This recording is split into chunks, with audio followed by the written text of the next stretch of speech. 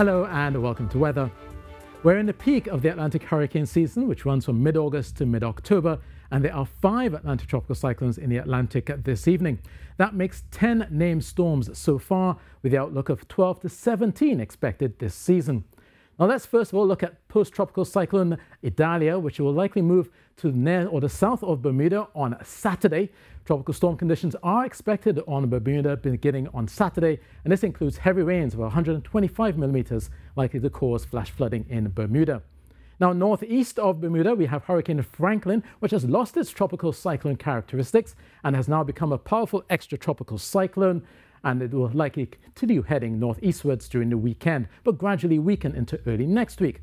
Meanwhile, the newest tropical storm, which is Jose, which you can just make out there, will likely accelerate northward, but it will be short-lived. Jose is expected to be absorbed by Franklin tonight or early Saturday and then make its way as a combined system towards Europe. Meanwhile, GERT has become a tropical storm again for the second time in a month in a row, and some slight additional intensification is possible through Saturday, but weakening is likely by Sunday, and GERT should dissipate by Monday. And the newest tropical depression forms over the eastern Atlantic. Tropical Depression 12 is northwest of the Cabo Verde Islands and forecast to become a tropical storm by Saturday while heading northwest into this weekend. Now, meanwhile, today we've had a tropical wave affecting the east and the Caribbean, and we have some moisture lingering there. But we have one system as well. We haven't talked about this one just off the coast of Africa. This one has a low chance at this time of becoming a tropical depression, but a medium chance by the time we get to early next week. But this system as well poses no threat to Trinidad and Tobago.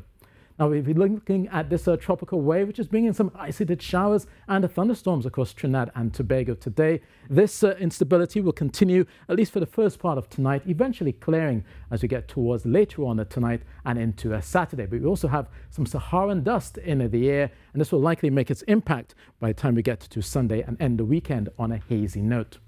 So looking then at today, we've had temperatures of 32 degrees Celsius at Crown Point, 32.3 degrees Celsius at Piarco. Currently, we're looking at 29 degrees Celsius in Trinidad and 27 degrees Celsius across in Scarborough.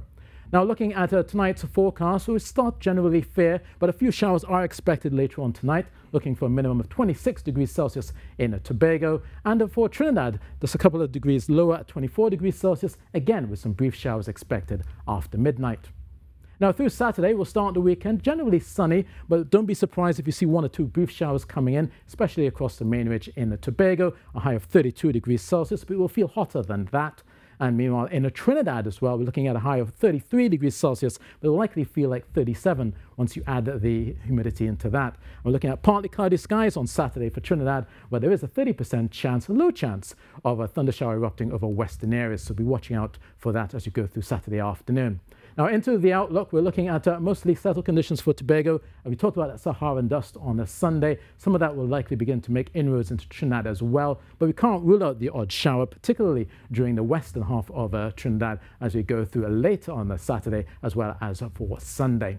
Now for mariners and fisher folks, slight seas expected up to 1.3 meters there. Calm in those sheltered bays for bathers. And if you are heading out, you've got your high tide at 5:32 a.m. and at 5:44 p.m. But bearing in mind, spring tides are in effect until Saturday. So be mindful that the high tides will likely be higher than normal as you go into the first part of your weekend. And before I leave, remember that we're in the peak months of the Atlantic hurricane season, so be prepared.